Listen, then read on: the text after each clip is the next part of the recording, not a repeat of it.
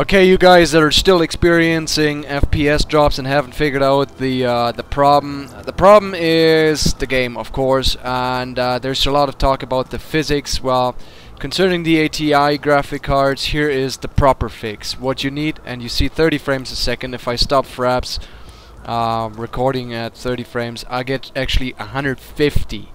Okay, I have crossfire cards enabled. I have a badass computer, so don't ask me about the specs, it doesn't matter at this point. What matters is my options.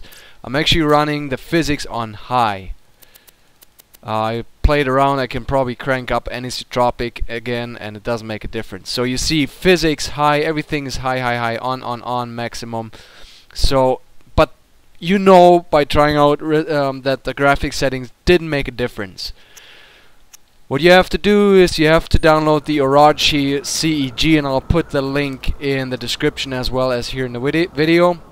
Download that. If you have an antivirus program, it will tell you that it tries to download and install a driver in the background. Let it do that.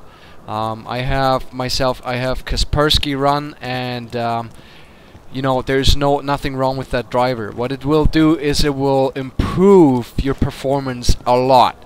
I usually got, when it got bad, 9 frames a second, and especially in the menus, such as here, I got 10.